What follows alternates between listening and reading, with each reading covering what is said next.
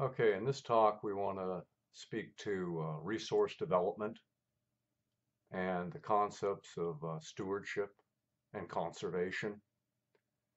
Um, in today's world, people that have very strong feelings about the environment, call them ecologists, environmentalists, whatever, environmental activists, they tend to oppose any and all development of natural resources throughout the world, whether these are in the extractive industries like coal, oil, gas, mining, or if they're, in terms of building hotels, shopping centers, housing tracts, whatever.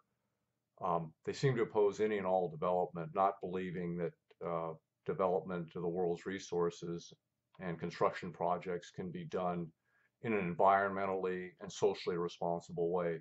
We do have the technology now in the year 2017 to do a lot of these things and still protect the environment. I mean, you think about the regulations for oil companies and mining companies with any projects they do, the environmental studies they do, the governmental red tape at national and provincial and local levels throughout the world, wherever the projects are located, that they have to deal with. Years of lead time to get approvals and have all these people, all these different bureaucrats in the government sign off on their projects. I can only say this. We have the technology to develop the world's resources in an environmentally responsible way. And stewardship and conservation are old concepts.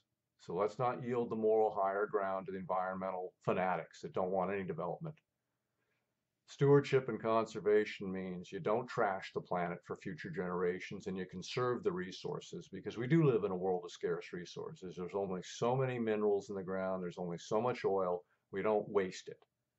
We protect the environment, don't trash the environment, and don't squander the natural resources. We develop them and use them responsibly. And that can be done, and it is being done by companies in the private industry, private sector throughout the world. Is there a need for government environmental protection legislation and oversight? To be sure, because there's always going to be a small percentage of companies that may abuse the environment and take shortcuts and not do things responsibly. Okay, for the small percentage that will act unethically and irresponsibly, we've got legitimate government oversight, and that's fine. But these eco-fanatics that sit there and protest and file needless lawsuits and oppose any and all development, that's wrong. Stewardship and conservation are concepts that go back literally thousands of years. We have the technology to develop the planet, to extract the resources in an environmentally responsible way. We shouldn't put up with these groups that just oppose and delay and stymie any and all development, any and all extraction of resources throughout the world. We can't all live in thatched huts and cook over dung fires. Okay, think about that. Thank you.